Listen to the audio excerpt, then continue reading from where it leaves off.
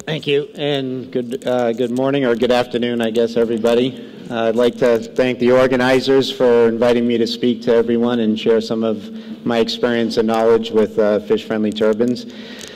So I guess I'm here to tell you that you don't need downstream fish passage facilities, you just need a fish-friendly turbine. The fish will be happy, the project owners will be happy, and we all won't have any jobs.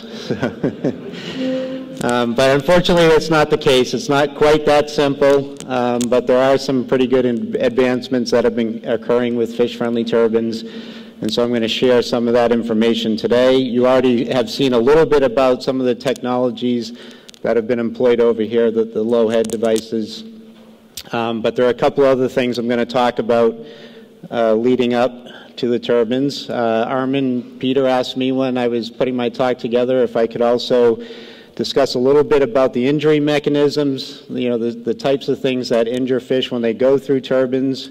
How do we estimate turbine survival? And there are basically two approaches. One is theoretical models, particularly to estimate blade strike. And there are also several field methods that have been employed, different tagging technologies. And then finally, I'll go into the fish-friendly turbine designs, ones that we've had experience with in the U.S., and then some of the other, I'll sort of cover again some of the information on the low head turbines, and then just to summarize everything quickly at the end.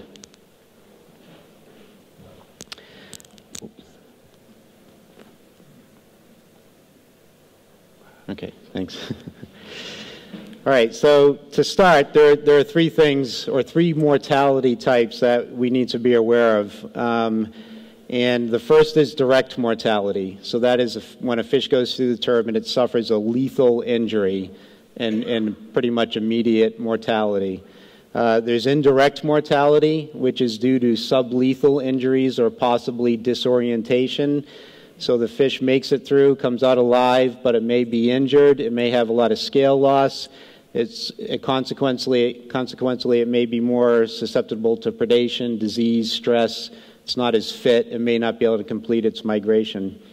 The third one here is delayed mortality, and this is sort of something that's been talked about more recently, particularly in the Columbia River and with salmon smolts, and that is that when the fish gets to the end of the river and into the estuary and the ocean, there is evidence that there's mortality that occurs in the marine environment that is related to the hydropower experience in passing through several turbines. For my talk, I'm going to just focus on direct mortality. And it's not that the other two aren't that important, but when it comes to fish-friendly turbines, we're most interested in how the fish does when it passes through and how it looks on the other end. But the other two are obviously big issues that need to be investigated when you're looking at the whole project survival. So to start with the injury mechanisms, this is your typical Kaplan or propeller turbine, and it just highlights the different mechanisms that can injure fish. Shear is just changes in velocity of water, either two velocities crossing paths or water moving along a solid surface. If it's high enough, it can cause distortion in the fish and injury. You can have rapidly increasing pressure that could impact fish, particularly those that are acclimated near the surface. You have grinding, fish getting between stationary and moving parts or two moving parts. Rapid decrease in pressure. So on the downstream side of the blades, the fish go through increasing pressure and then rapidly can experience subatmospheric pressures. Cavitation is also an issue. And then turbulence on the downstream side, where we get a very turbulent flow that can toss fish around. And of course, blade strike. And when you put all these together, for most turbines, and depending on fish size and the design and operation of the turbine, about 5 to 30% of fish passing through turbines are killed. There are some turbines out there where the mortality is less. It might be on the order of 2 or 3%, and there are some where it's more, in the case of eels moving through some, both Kaplan and Francis units. But generally, it's about 5 to 30%. So there are two injury mechanisms I'm going to focus on, and they include pressure and that is the rapidly decreasing pressures. And then I'll talk more about blade strike. And it's not that the other ones aren't important, but these two have particularly been identified, at least in the U.S., as likely causing the most damage to fish when they go through turbines. And they also can be addressed somewhat in the design of turbines to make them fish friendlier. So for pressure, the most important thing is that minimum absolute pressure that the fish may experience when it goes through the turbine blades. How rapidly that pressure changes occur is also a factor, and then how quickly fish can adjust to that change.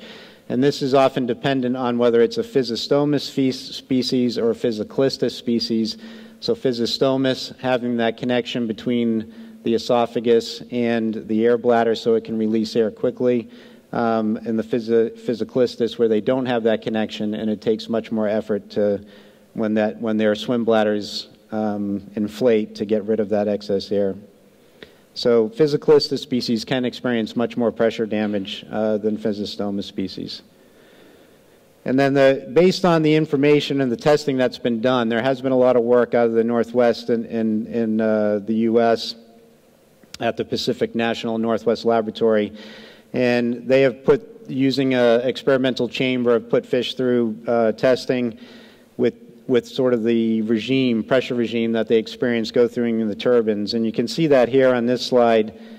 On the top slide, this is the pressure regime of a fish going through the turbine, one that is acclimated at the surface in the blue line, a fish acclimated to a deeper depth. And so as they move through the turbine, you can see how the pressure increases.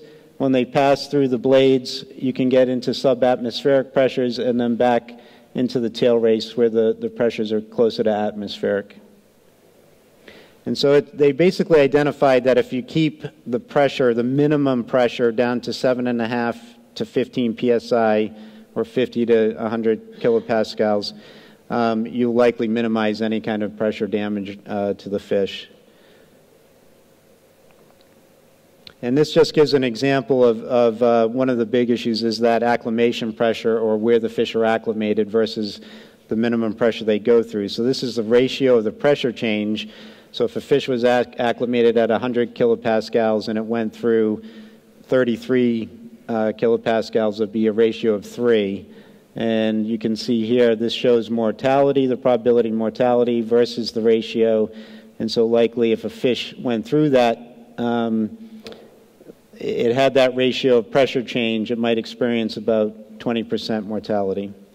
But the important thing is to remember that pressure, the minimum pressures that occur in a turbine do not occur over the entire cross-section of the turbine. So the probability that a fish will experience a minimum pressure isn't 100%, and it can be much lower than that. So moving on to mechanical damage, this covers collisions between fish and moving turbine blades, fixed structures, so that's stay vanes, wicket gates, and then obviously blades and other flow straighteners. There's grinding and pinching that can occur between different components of the unit, and then there's abrasion from contact with stationary or moving surfaces. But when it comes to mechanical damage, definitely blade strike is the primary injury mechanism that everybody's focused on, that we typically see that fish experience. And for many hydro projects, particularly low head projects where pressure really is not a big issue, this will be the primary source of injury and mortality. Strike probability depends on blade spacing, rotational speed, relative velocity of the fish to the blade, and fish length. And I'll talk a little bit more about this when I go over the theoretical model for predicting blade strike and mortality. One of the things we've seen from turbine survival studies in the U.S. that there's not a big difference in mortality rates among typical teleost or bony fish. So a trout, a bass, a sucker, carp, they all pretty much will have the same mortality, the only difference being how they vary in length. There are two species that are an exception. One is not a teleost, that would be sturgeon. They have cartilaginous bodies, no scales, very tough skin, and they have been shown to have higher blade strike survival than teleost fish. The other one are eels. For an eel's length, it should actually have higher mortality than we typically see in turbines. So there's something with that, its sort of physiology or morphology and behavior that causes an eel that's 3 or 4 feet in length that has higher survival than you normally would expect. But because of its size, it still has very high mortality. And the recent studies, which I will talk about in a second, have been conducted with blade strike to evaluate blade strike survival. And it's shown that you can have 90% survival with fish being hit by a blade for strike velocities up to 12 meters per second, depending on the fish length and the thickness of that blade. And I'll get into more of those details in a moment. So blade strike survival is affected by blade shape. So the shape of the profile of the blade, it's affected by the blade thickness. It's affected by the impact speed or the strike velocity, which is the relative velocity of the fish to the blade. And in most cases, we assume that the fish travel at the speed of the water. So it would be the relative velocity of the water to the blade. And then also fish length. And we refer to, and I'm going to talk about these studies that we've done, and we often look at the ratio of the fish length to the blade thickness in determining strike mortality. So we did a series of studies funded by the Electric Power Research Institute where we put together a tank where we had a blade on a cart and fired it at fish that were hanging here. They were anesthetized, and we used high-speed video to record each impact. We looked at 6 different blade thicknesses and different lengths of fish, so different fish lengths to blade thickness ratios. We suspended the fish mainly perpendicular to the blade, but also at an angle, and then we evaluated for external injuries and survival, both immediate and 96 hours after strike. And to summarize that data, I have total survival over here on the y-axis, and this is strike velocity in meters per second. Each set of symbols and lines represents a fish length to blade thickness ratio. So here, 0.75. This would be a fish whose length was actually less than the thickness of the blade. At 25, the fish its length is 25 times the thickness of the blade. So we can see that for the high LT ratios, that survival drops very quickly after we get above 5 meters per second, and is very low and down near 0, we would predict, as you get over 9 meters per second. We see that trend, the survival starts to increase as the fish length gets closer to the blade, and it's relatively high for when the fish length is equal to the blade or less. Now, 12 meters per second is about the strike velocity of the Alden turbine, which I'll talk about later as well. But it is lower than most conventional turbines. So strike velocities may be more on the order of 15 to 20 meters per second in many turbines we have out there now. And this just demonstrates the difference I had mentioned between sturgeon and bony fish. This is the LT ratio here, so the length to thickness of the blade ratio. This is for trout, and it's for strike velocities of 10 to 12 meters per second. And we can see the survival decrease as the LT ratio gets greater. But for sturgeon at the same velocities, the survival is much higher at higher LT ratios. So they do much better, they survive strike much better than other species. I'm going to show you 2 videos now from the testing that we did, and you can go ahead and hit that. So the fish is going to be placed here. The blade will come from right to left, and again, that fish is anesthetized and suspended with lines that'll break free after it's struck. These cables are what the cart is traveling on, so when these begin to separate, you'll see the blade come from the right to the left, and this is at a speed of 12 meters per second.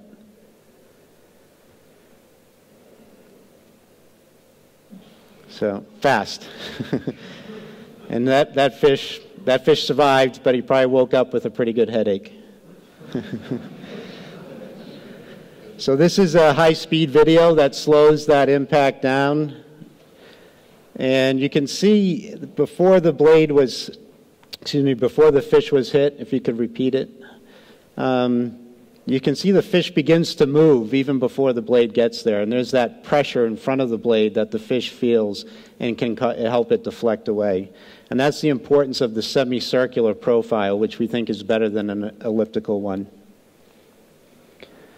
All right, so now we know what mortality is from blade strike, and we can move on to how do we predict it or estimate it using a theoretical model. And some of you may have seen this. It's been around for many years. There are slightly different versions used by different folks, but it's a probability of strike. So it's just the probability that a fish of a given length can get between two blades in the time that the blades move the distance between each other. So it's rather simple, and even as a biologist, I can kind of understand the formula. So what we do to make it a turbine survival estimate, a method for estimation, we add K, which is based on the strike mortality data that I just showed you.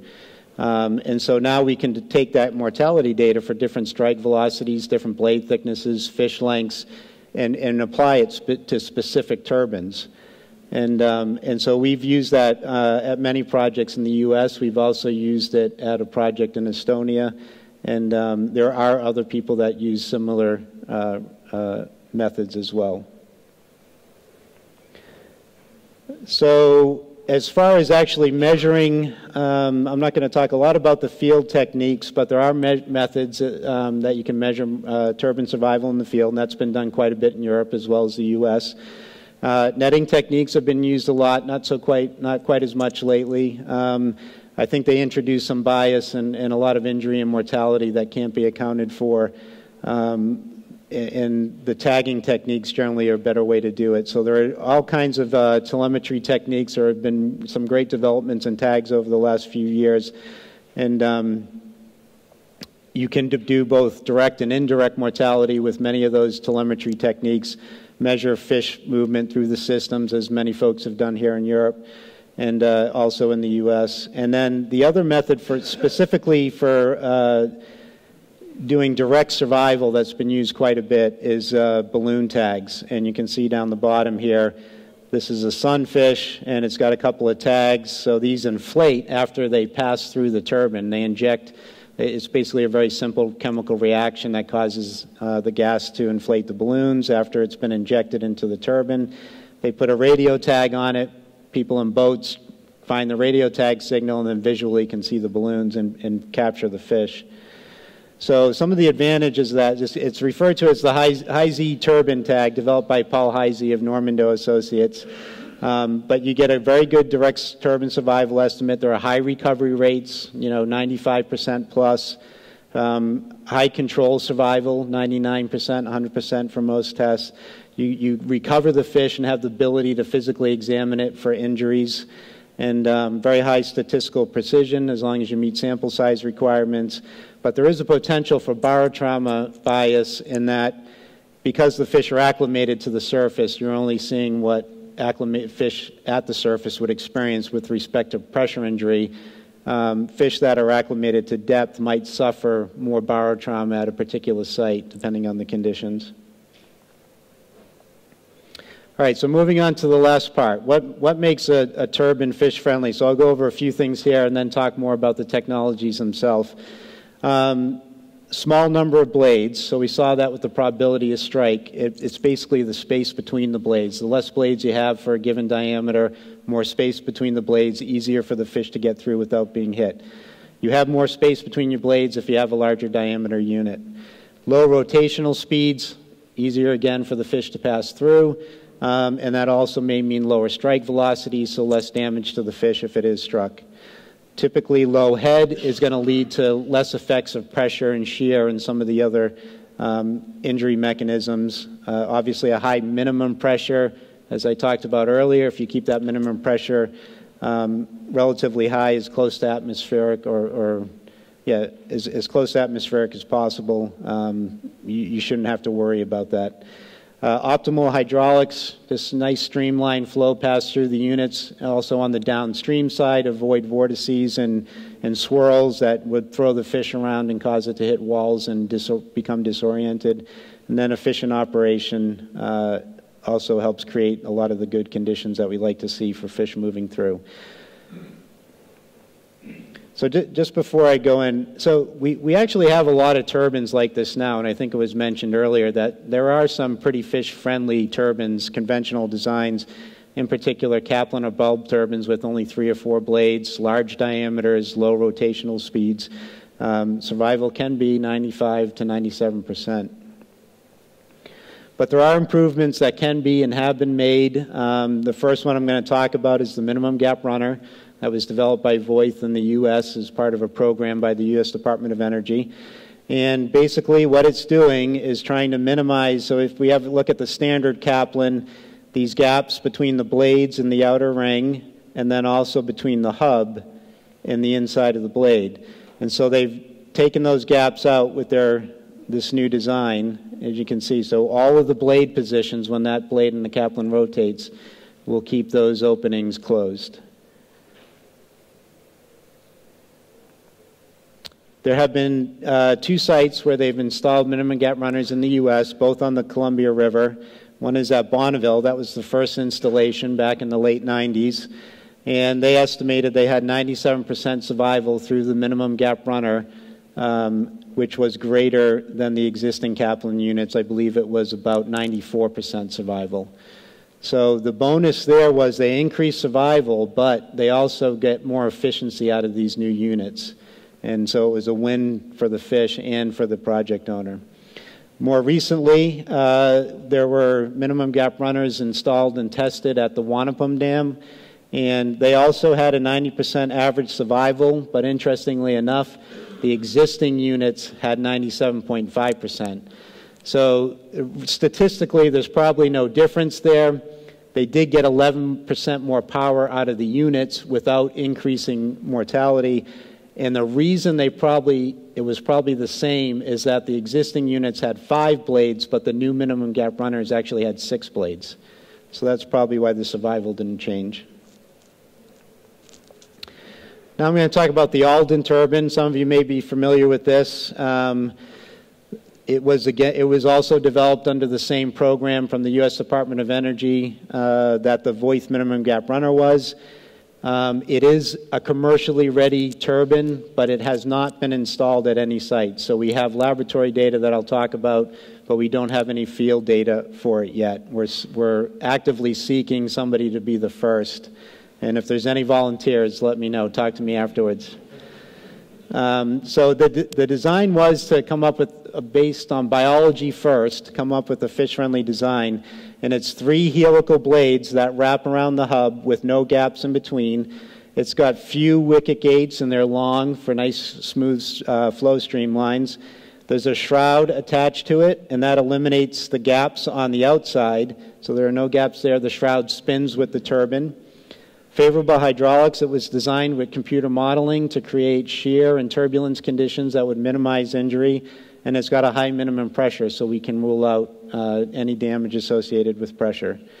The prototype design ideally would be somewhere for heads between 6 and 35 meters, and the flow would be about anywhere from 15 to 80 cubic meters per second.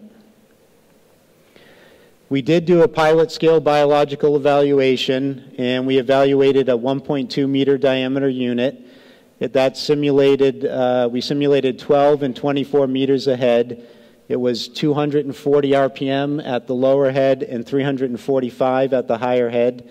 We did tests with and without wicket gates. We did tests at the best efficiency point and 5 points off best efficiency. And we looked at 6 species, including multiple size groups of a couple of them. When we were done testing, we had evaluated a total of 40,000 fish, 20,000 treatment, and 20,000 controls. This is the test facility down here, flow moving in this direction. Treatment fish were injected here, passed through the turbine. Control fish were injected at the same time. They all went up a screen and into a tank where they could be collected, held for latent mortality, and then looked at for injuries. This summarizes the results. So we have fish length versus immediate survival. As we expected with any turbine, as fish length increases, the probability of strike increases, the probability of mortality increases. So this is the 40 or the 12-meter head, and this is a 12-meter, and then this is the I guess the 26-meter head. So you can see, as with the higher rotational speed, we had higher mortality as well. This is all rainbow trout. The red circles, blue circles are rainbow trout. We also have herring, coho salmon, smallmouth bass, and sturgeon for the lower head. And what I mentioned earlier was the sturgeon. The sturgeon had statistically higher survival than the other species. So this, plus the blade strike tests, confirm that the sturgeon do better going through the turbine. The other interesting thing, you'll notice we tested eels, but they don't fit on the graph because their length is much longer than the other fish we tested, and they had 100% survival, immediate survival. So that was a bit of a surprise to us, but we were very happy to see that. So I'm going to show two videos. The first one on the left is real time, and what you'll see is fish entering from right to left. These are the blades spinning. So those are rainbow trout at the 12-meter head. And keep in mind the survival rates here for this pilot scale for this condition were about 90%, 90% or better. Pretty much they're on their ride of their life there. I turned the volume down so you can't hear the screaming. But if you could hit the next video. So this is the high speed. So these are the fish coming in. You can see the blades in the background and the fish going through. This particular video is a combination of several, and there are some fish that get down between the blades. That fish there looked like it just got hit. But again, about nine and a half fish got through there without being hit, and that's 245 revolutions per minute. So that was the pilot scale.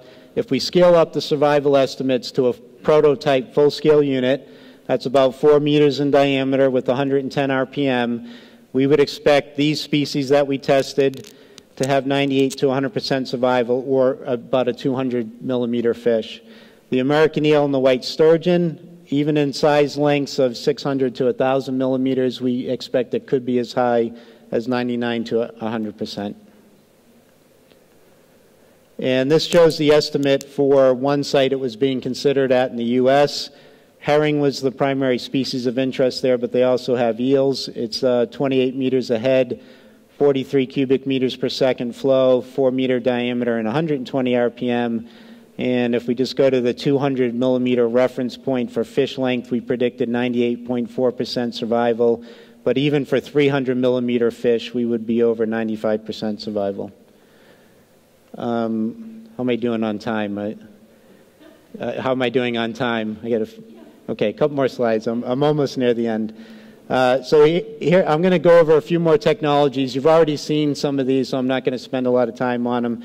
But the Archimedes screw, the very low head turbine, and then this is a Galt green turbine, which is developed by some folks in Canada. It has not been installed or tested with fish. We saw the survival rates for the screw turbines and the VLH, 95 to 100% for salmonids and eels, and they have made some tweaks to both of those to try to keep survival on the high end. Then there's the Nyhouse turbine that was also mentioned. I think it was said less than 8 meters ahead, so I might be a little off there. 3 blades, variable speed at a full-scale prototype. They estimate, depending on the site, might be 60 to 90 RPM. And again, they estimated in some pilot scale tests that eel survival was 100%. The last thing I'm going to talk about is a new turbine being developed for the Ice Harbor Dam on the Snake River. And it's a large dam, and it's operated by the Corps of Engineers in the U.S., and they have contracted Voith to basically come up with a new turbine design. It's still going to be a Kaplan propeller type turbine, but they asked them to design it for fish friendliness first, and then power production second. Obviously, that's a key component, though, and it will be an efficient unit. It's the most downstream dam on the Snake River. It's got a lot of important salmonids, significant focus on improving downstream migrating, survival for downstream migrating salmon that are listed as endangered under the U.S. Endangered Species Act. It's a collaborative design effort between several government agencies and Voith Hydro, and it's going to include 2 adjustable bladed units and 1 fixed blade to replace 3 of their existing caplins. And for the pressure, this is one of the key components they're putting into the design, is that the minimum pressure will be about 12 psi, so a little less than 100 kilopascals. So they've gone through a pretty intensive study process to develop this design that's included CFD modeling, physical modeling. Right now they're fabricating the runner and other water passageways, and then they plan to install it in 2017 or just before, and then evaluate it for biological performance. So just to wrap up, to go through the different areas I talked about, barotrauma and strike are likely the primary injuries suffered by fish passing through turbines. In Europe, with a lot of low-head projects, it's likely strike will be the predominant factor, and less than about 15 meters in head. Theoretical strike probability and mortality models can be used to estimate turbine survival for most species and trained through Francis and propeller type units. The one that we haven't really figured out is eels. There is some information out there developed by Michel Larinier, and we did some work for EDF recently where we try to use regression models using field data to develop a prediction method. Telemetry techniques have really advanced in recent years and are an effective way of evaluating survival, as well as balloon tagging. And then finally, I think there is a lot of good stuff going on with fish-friendly turbine development. And I think some of this can be applied here. We've seen it with the low head designs, but I think there may also be stuff that could be done to improve Kaplan or bulb or maybe even Francis turbines. So thank you.